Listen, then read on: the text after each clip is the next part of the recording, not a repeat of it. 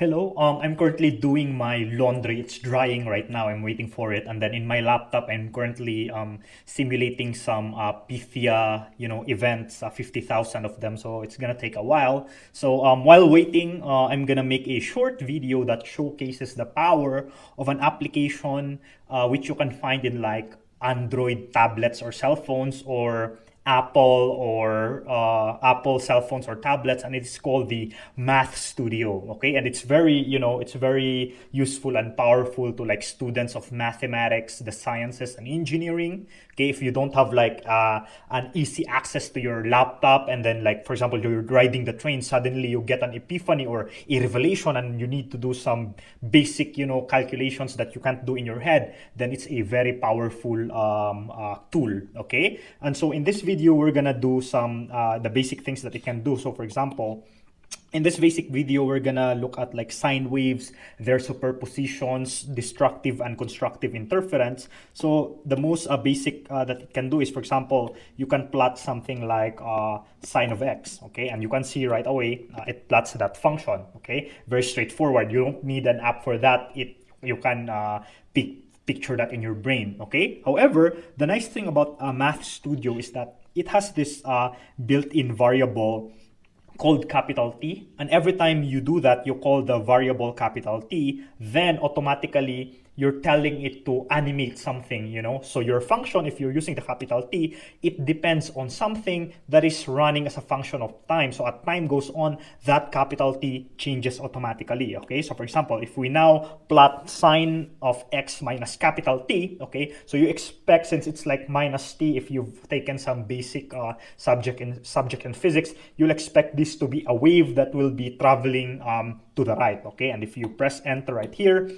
you get exactly that wave, okay? And in fact, you can like plot another one beside it. For example, you can plot another sine wave, okay? X, but this time, instead of minus T, let's use plus capital T. So now you'll have like a wave that is traveling to the right, which is the minus T, and then a wave that is traveling to the left, which is the plus T. So you see here with the blue one, okay, in the plot right here. And in fact, if you're familiar with, again, basic physics, you know that two waves that are traveling in the opposite direction with the same amplitude, okay, with the same like height, if you add them, then they create something known as a standing wave, okay? And we can do that right here. We can create a third plot, which basically adds the function x minus capital T, okay, plus, okay, sine of x plus capital T. Let me use the sign here so that it introduces the parenthesis right away.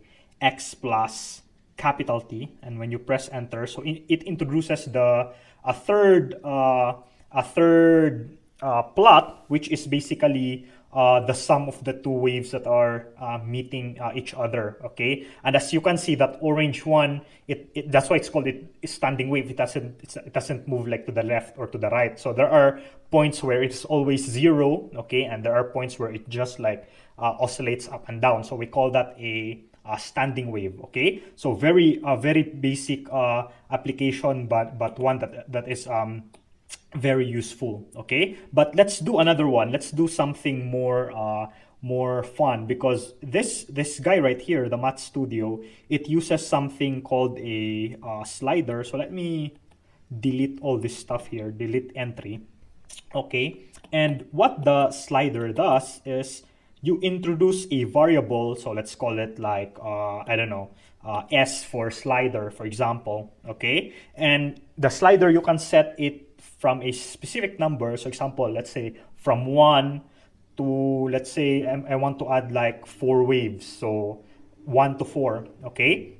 So it introduces a slider that you can adjust, which will have values 1 to 4. So by default, it will be integer values, but in the fourth parameter, you can like what do you call this, tell it what the intervals are. But let's use the default, which is the integer default, okay?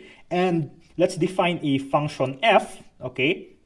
which will be dependent on, or which will be calling that variable s. So what we have is, if you do this, okay, so at s, so you're creating a function of s, which becomes a list depending on the value of s. So if s is equal to 1, you only have one function. If s is equal to 2, you have a list of two functions. So if we press enter here, if you adjust this slider right now, so you'll see you have there a list of, but now it shows 0 because we're still not telling what f should do, okay? So now what we're gonna do here is, let's introduce a loop, okay?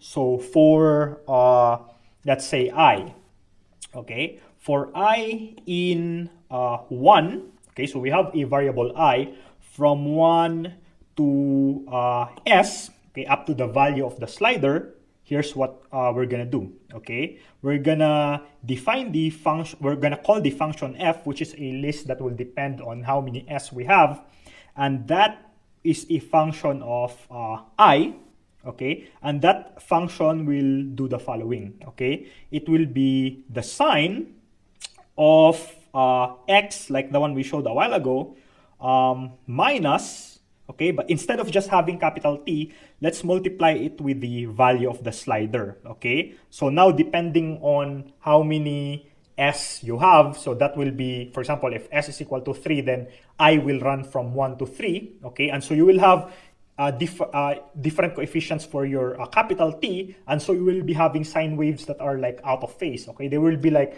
all moving to the right, but then some will be faster than the others, okay? So that's what we're gonna expect, okay?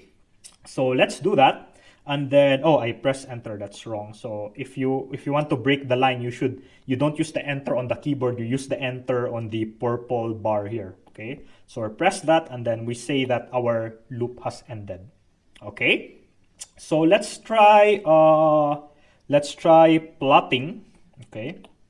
Let's plot our f, okay? It's a simple, because our f is already defined within the for loop, okay? So if I press enter right here, so now you see there a sine wave, okay? Now if you adjust the slider, currently it's at s equals 1, you can see here on the right. If you adjust it, it will make it s equals 2. Now you'll have 2 waves, okay? And again, the second wave has a different coefficient on the capital T, therefore they are like out of phase, okay? And so now, you see sometimes when the waves are like running towards each other, sometimes they will coincide, okay? And that should coincide to a sum total, a total wave that will have a bigger amplitude, okay? We call that a constructive interference. But then at other times, you will see that the maximum of the violet plot coincides with the minimum of the blue plot, then we'll have a destructive interference, okay? And so let's do that. Let's plot the sum, okay? And what we're gonna do is, after ending the loop, we're gonna introduce here a function, I don't know, let's call it g, which is basically a function g, which is basically the sum, okay, of all the f's, because recall f is a list depending on the value of s, okay? So now we have now we're gonna plot that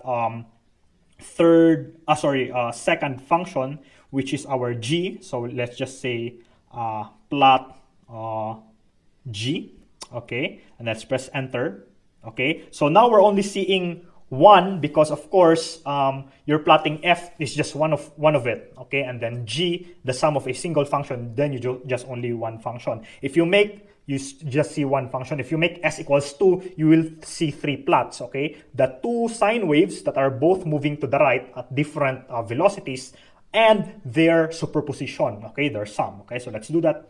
S equals 2, bam, okay? So you see here the orange one, that is the sum. So that we can like tell right away which is the sum, let's give it a color. So this is one of the nice features of MathStudio. You can give it a color. So what color do we want? G is the sum, the total. What color starts with a letter T, total? Teal. Okay, I hope this has a color teal. Teal is sort of like blue greenish or something. Teal. it's here. Okay, it recognizes it. So when you use still and then you press enter, so that's s equals 1. So let's make it s equals 2. There's your sum. Okay, and to make it even better, let's put a shade in our teal sum plot. So you do shade. How do you do it? Is it shade equals 1? What's shade equals 1? No, shade equals 1 is putting a shade above. How about shade equals 2? So I'm not sure what this does. Hopefully shade equals 2 is like inside the graph. My supervisor just emailed me, so let's cancel that first. Okay, but anyway, so let's press enter here. Okay, now it's inside, so that's what we want. Okay, so now let's make it s equals 2.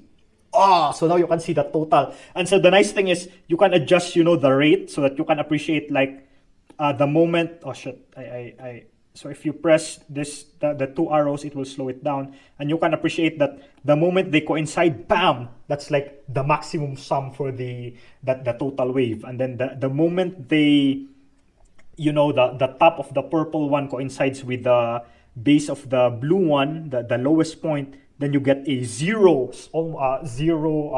total wave. Okay, to make it even better, let's introduce a another sorry, I pressed enter. Let's introduce another variable here. Let's call it plot color. So the purpose of this it's here.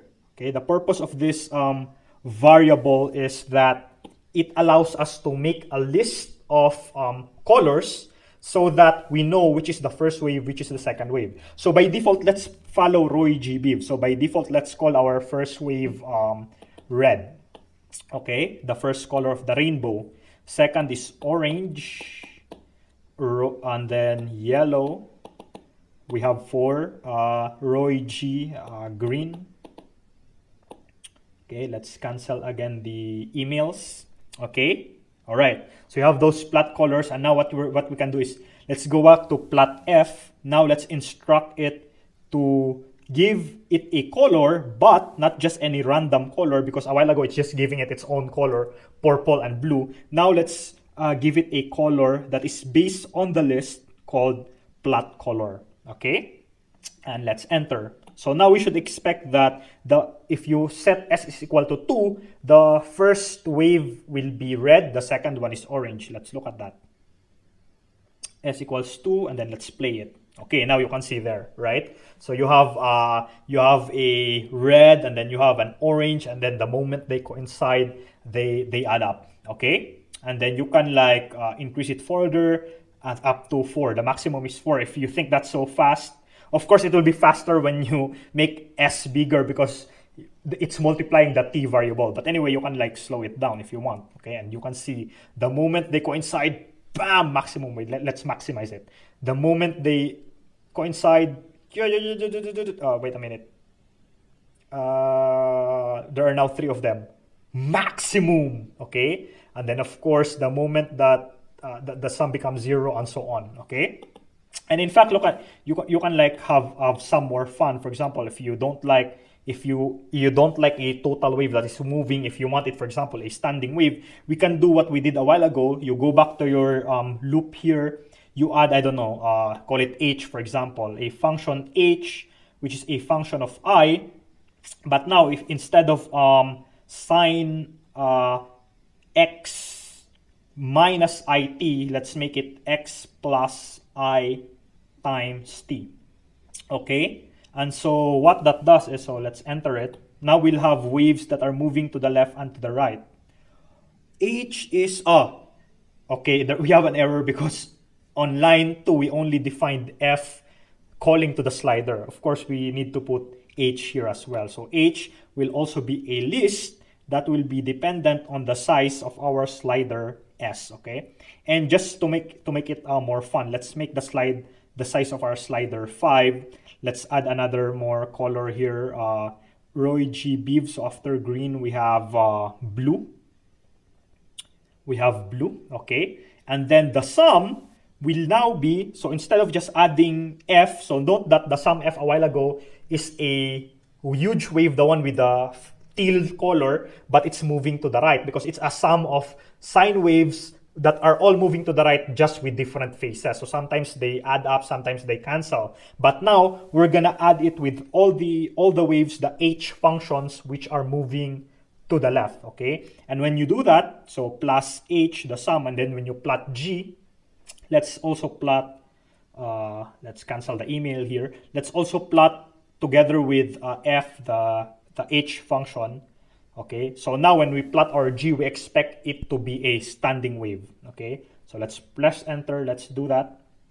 Let me reset it. Okay, so there you go. Now we have a standing wave. So s is equal to 1. So you see the first plot refers to the color red. So that's the f function, only one of it, moving to the right. And then the h function, the next color, which is orange, moving to the left. And the teal colored one is the sum of their superposition. So now if you make s equals 2, you will get two f functions that are moving to the right at different speeds, different phases, okay? Two of them moving to the right, and two corresponding waves moving to the left, also at different phases. Again, the teal one gives you the sum, but this time it is still a standing wave, okay? So let's make s equals 2, okay? And you see it there.